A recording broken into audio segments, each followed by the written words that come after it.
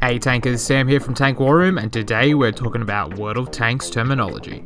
Much like many games, World of Tanks has its own unique set of terms, words, phrases and jargon that can be confusing for new players, and sometimes for the older players as well.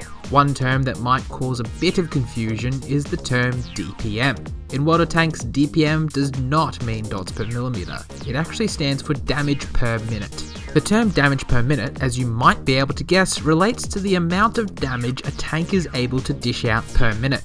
The reason World of Tanks uses the term damage per minute instead of damage per second is that the tanks in World of Tanks do not fire multiple times per second, with some tanks being lucky to even hit 2 shots per minute. DPM is a good indication of how quickly a tank is able to shoot and reload. It helps people decide whether a tank could win in a bully match or be able to exchange damage with another tank and come out the victor. So the next time you hear the term DPM, you'll know what it means. This has been Sam from TankWarRoom.com. Don't forget to like and subscribe, and I'll see you on the battlefield.